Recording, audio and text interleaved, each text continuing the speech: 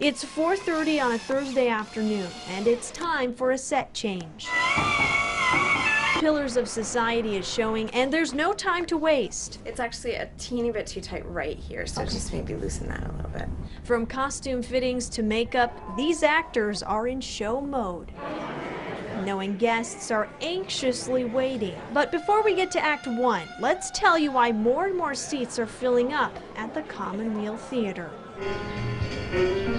Since the company was created in 1989, the theater has seen tremendous growth. It started as a summer program, and its first season brought in 3,000 people. This year, 13 years later, with nearly 200 shows, over 21,000 people will buy tickets. Thank you.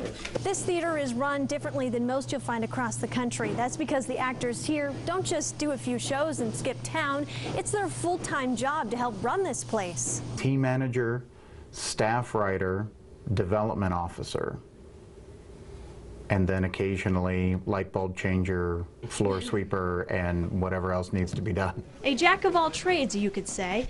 One of them is Scott Dixon, who says his career took a positive turn when he came to Lanesboro. When I first arrived, I thought I was just going to be here for a short time, that it was going to be another 12 weeks, living out of my suitcase, and then I'd head on to whatever next job was going to be, and then it's turned out to be 12 years. Currently, there are 12 employees working for the company on a full-time basis year-round, serving both artistic and administrative responsibilities.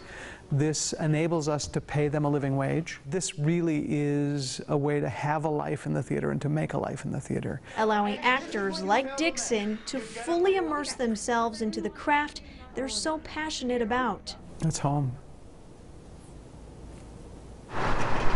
We've chosen to build our homes here. A lot of my closest friends are people that are audience members that I've met over the years. Their passion reaches beyond the audience. It brings many, many visitors to Lanesboro. We're a town of 754 people, and we've got a professional theater company that is recognized across the country. Let's get back to the show. When you speak, I see beautiful things. Many say the quality of the productions draws them back. Well, that's one piece of good news. We love it because it's so intimate. They make it come so alive and so real. You don't have to go to a large city to find quality professional theater. Executive Director Hal Kropp says that's one of the major misconceptions of small-town theater. They walk in, they see the quality of the production, and they walk out and go, wow, that's really good theater. That's as good as we've seen, and fill in the blank. The Guthrie, Broadway, off-Broadway, London, we hear that all the time. Kropp says theater life here is just as grueling as in the big city.